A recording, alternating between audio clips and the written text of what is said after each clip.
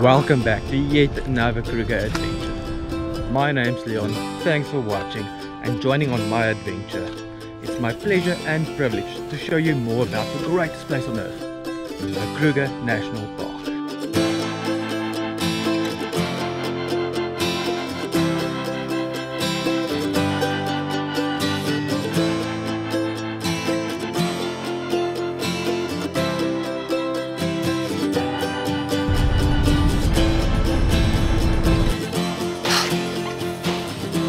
We are on a mission to discover Kruger's rich history, and Pretoriuskop Rest Camp is the best place to start. It is the oldest camp in Kruger National Park. The area around Pretoriuskop is steeped in history. We are staying here for a few days and will be exploring the area. We will follow in the footsteps of the first tribe, the hardy pioneers who made a living in the area, to the formation of Kruger and the first years of Pretoriuskop being a rest camp.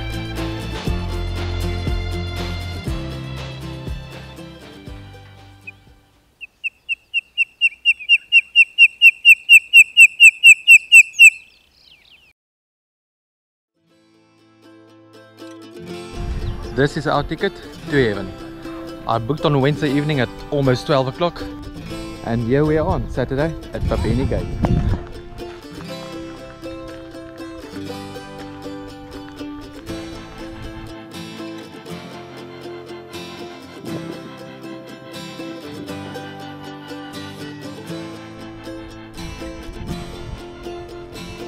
Get the move on.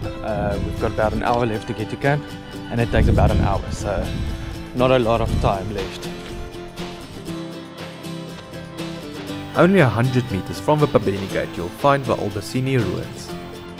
At this spot you are allowed to get out of your vehicle and have a look around. You can read a bit more about Kruger's cultural history, famous ranges and families like the Mavundlas, Magashulas and Nkunas. They lived in the area even after the forced relocations when the park was created. This is the first trading post in the Lowveld by Europeans. João Albacini was a Portuguese pioneer, the first European trader and elephant hunter to settle in the disease-ridden Lowveld. He started this trading post in 1845. Between 1845 and 1860, he established various trading posts along the routes between the harbours and the inland mines and centres of ivory trade. It was Albacini that buried Willem Pretorius at the base of Pretoriuskop Rest Camp.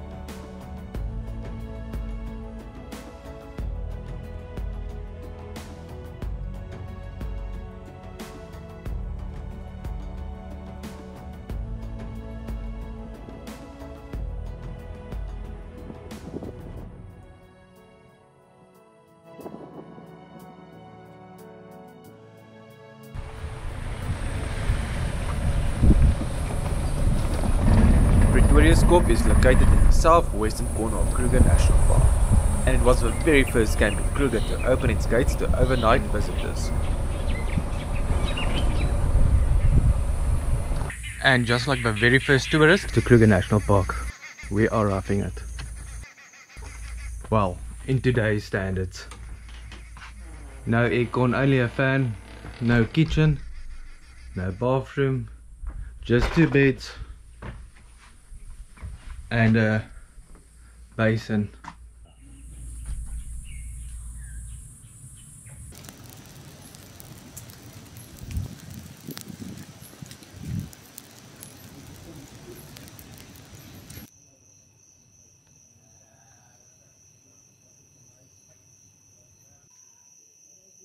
Papa, hij beweegt. Ja, dat is cool, hè? Wou het zien? Kijk meer op hem. Okay.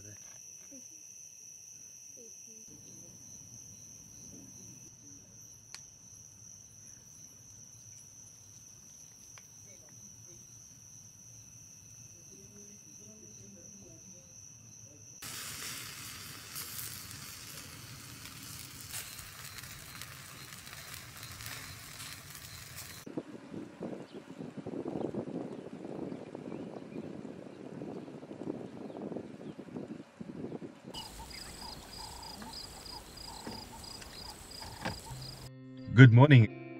It's been a quiet morning so far. Quite overcast and drizzly. It's actually quite welcome from massive heat wave yesterday, so it's actually quite nice.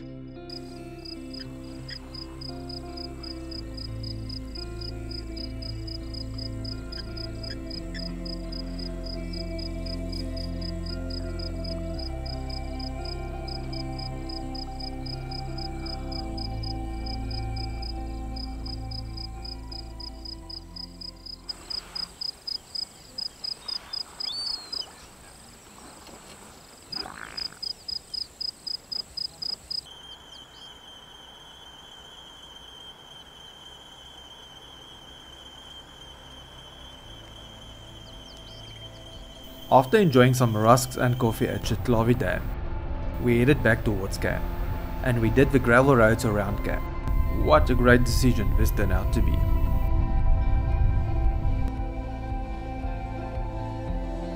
Manungu Hill was named after a local chief who lived here in the mid-1850s. He also ran a trading store and a livestock camp as part of the Albacini trade network. While we were waiting for the elephant roadblock to clear, we heard a little sparrow calling right next to us.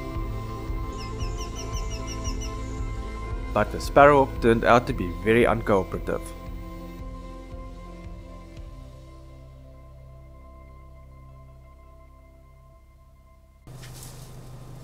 Eventually the elephants moved off and we could pass them.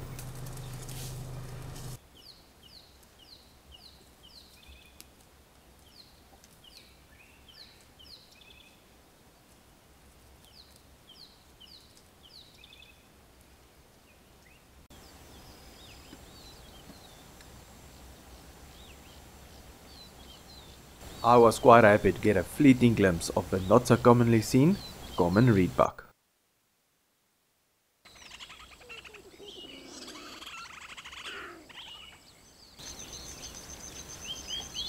Then, while sitting at the causeway, I noticed a movement on the far side of the bank. It was Sable.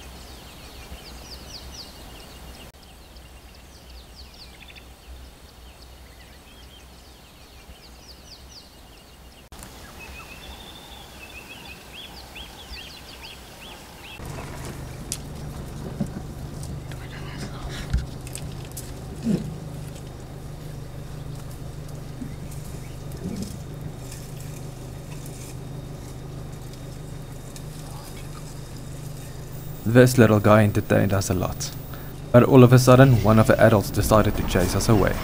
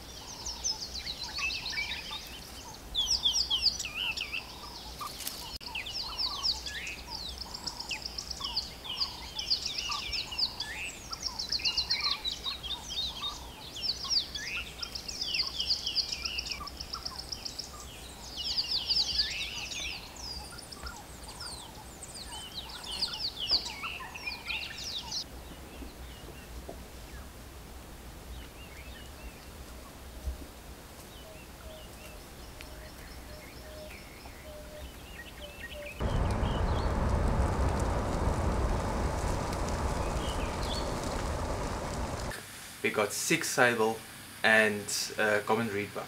It's my first time seeing reedbuck in this area and only my third time seeing sable in Kruger. So magic. Only after looking back at my photos at camp, I noticed that one of the sable was chewing on a bone. This is called osteophagia and it supplements their diet with calcium and phosphorus. Now it's breakfast time. After breakfast, it was time for a swim.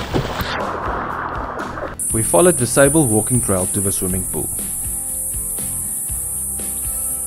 There are a few signposts with interesting facts along the way.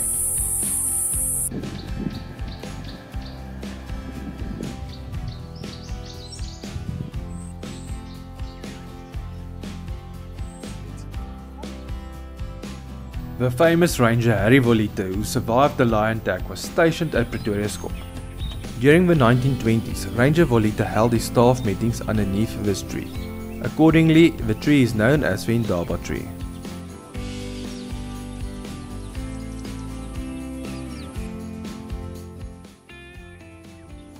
The swimming pool was the first in Kruger and was built around natural rock.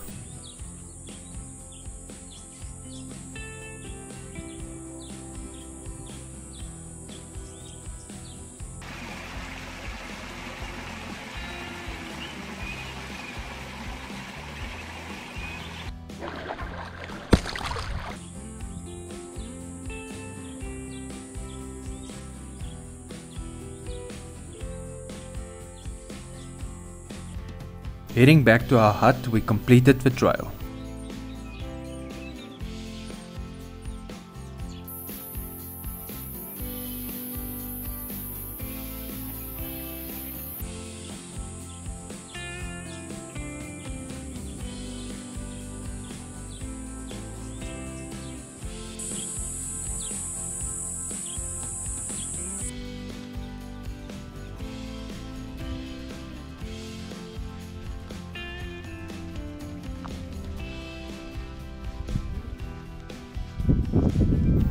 Another interesting fact is that during his time at Pretoriuskop, Harry Volite planted alien plants in the camp.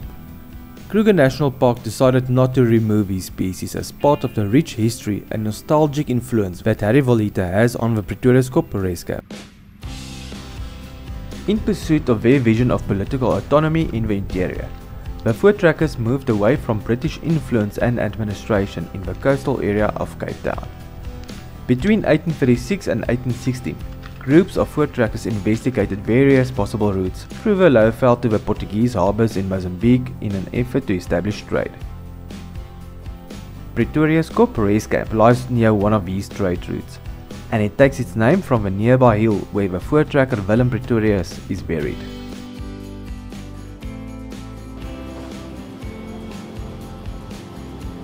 The shop is well stocked and we managed to find the coolest baboon in Kruger.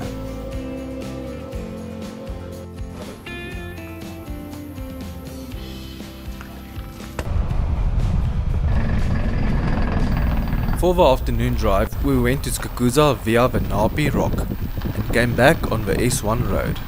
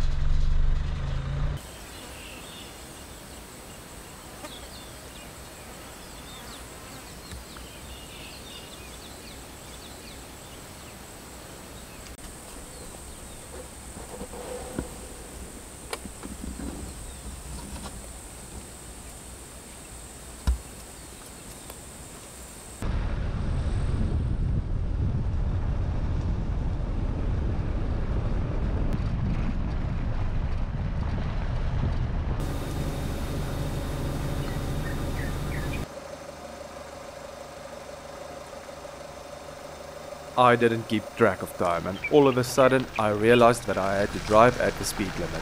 Otherwise, we will not be able to get to camp before the gates close. We weren't able to see much, and I had to skip the mass cattle grave and the grave of Chief Nyongan.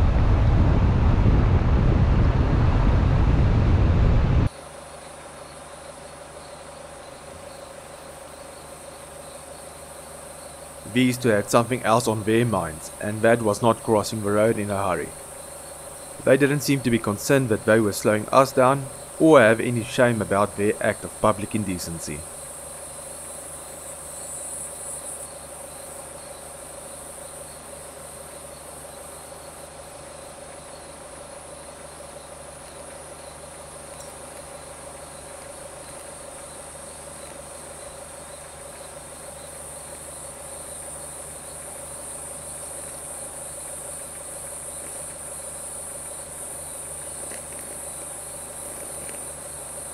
Luckily, we made it by the skin of our teeth.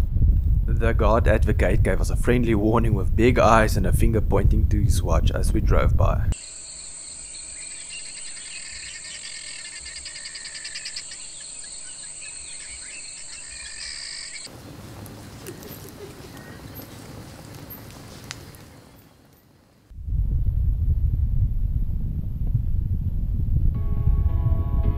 The Pretoriuskop Road was used before the existence of Kruger National Park. It was built in 1849 as a trade route from the interior to modern-day Maputo in Mozambique. It took for early transport riders a couple of weeks to complete this journey from Pretoriuskop to modern-day Maputo. One of the most famous travelers on this road was the dog Jock of the Bushveld.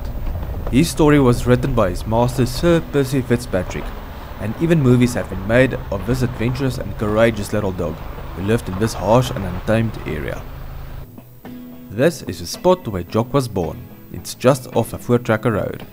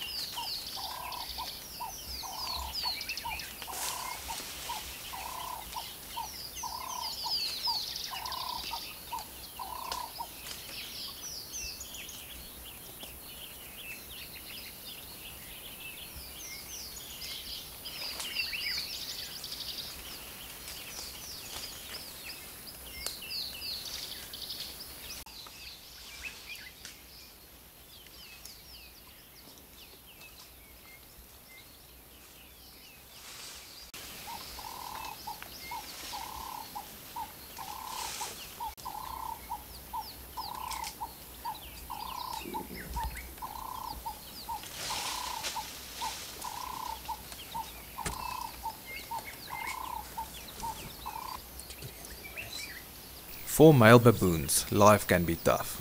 Moving up the hierarchy isn't easy, and the fights for dominance can be violent, and injuries are not too uncommon.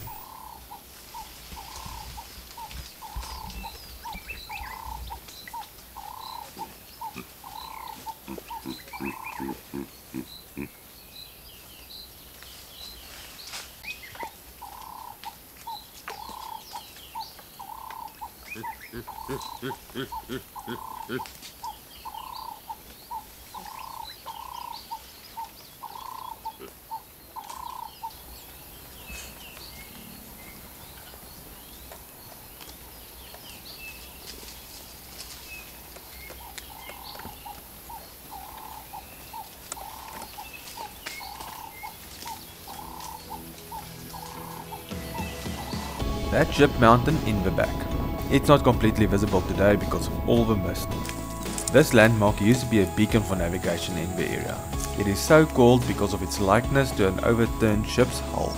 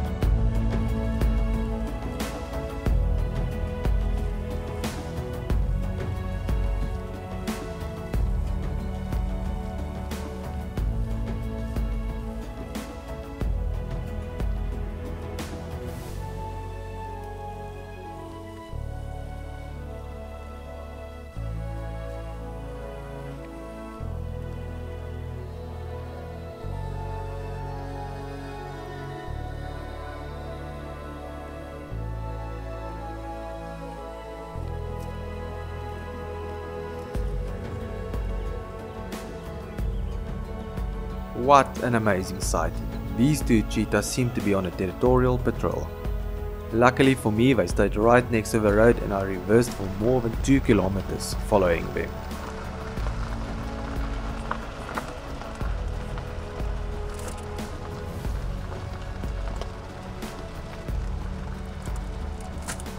I noticed that their body language started to change. For some reason, they started to get quite nervous. I wondered if they had sensed that something dangerous might be close.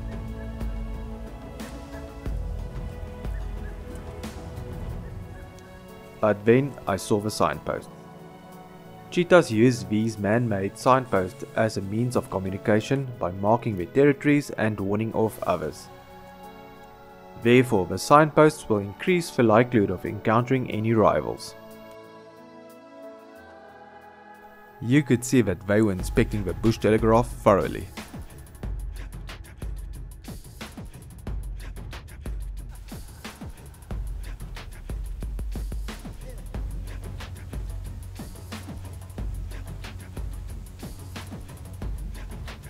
Note the old droppings on top of the sign.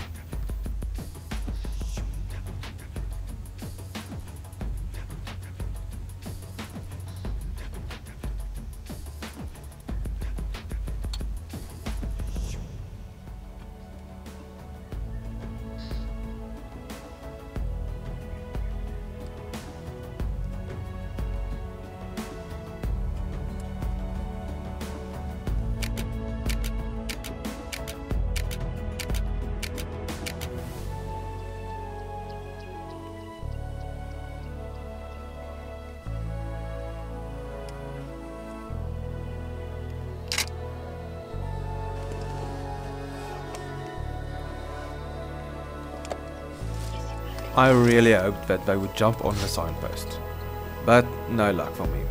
I will just have to wait a little bit longer to get my bucket list shot of a cheetah on a signpost.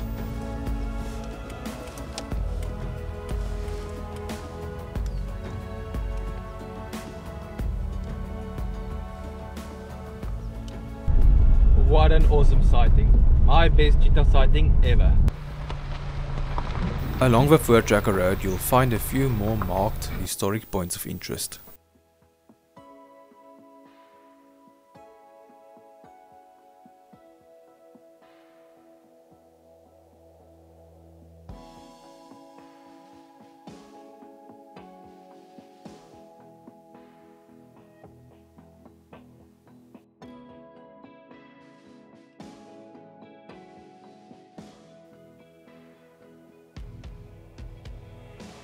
Usually the animal sightings around Pretoriuskop aren't as plentiful as in other parts of Kruger.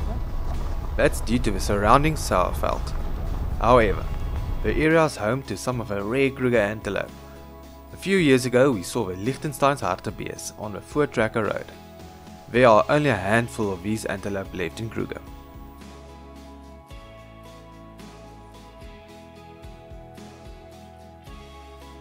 The earliest inhabitants of this area were the Sand Bushmen. There are quite a few rock art sites within Kruger, some of them dating back 3,000 years ago. The majority of these paintings are found in the area to the south of the Pretoriuskop Road. You will have to book the Bushman's Wilderness hiking trail to see these. The Afsal picnic site has been built to resemble a typical trading store of the transport rider era.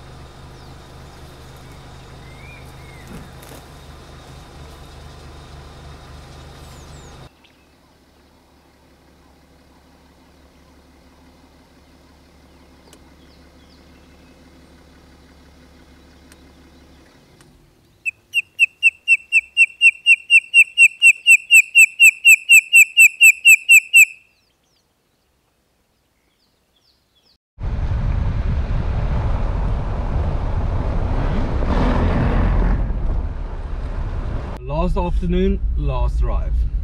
Heading out to Shabeni Hill, let's see what we can find.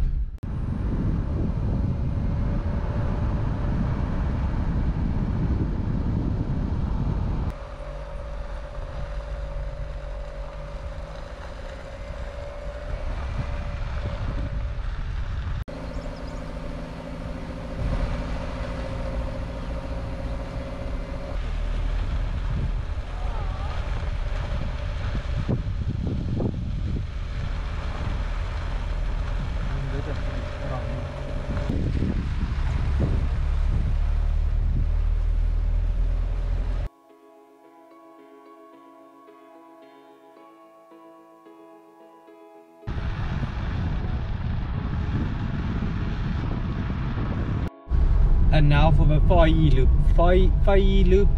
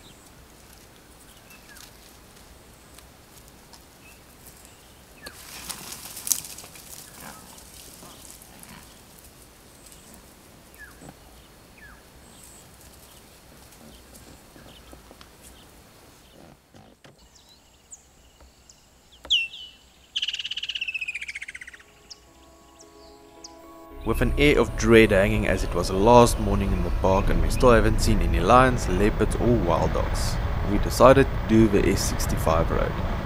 This road has been great in the past for me and it's one of my favorite roads in Kruger.